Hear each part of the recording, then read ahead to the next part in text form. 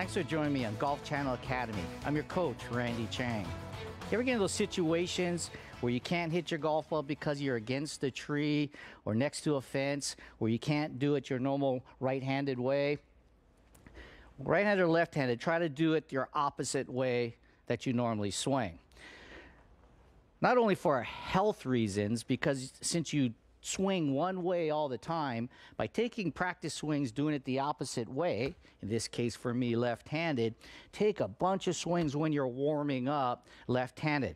But at the same time, you can learn how to hit left-handed with your right-handed club.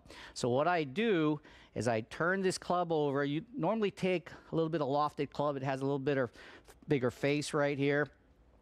Say this 9-iron. I'm going to turn it upside down so the toe of the club is facing down this way.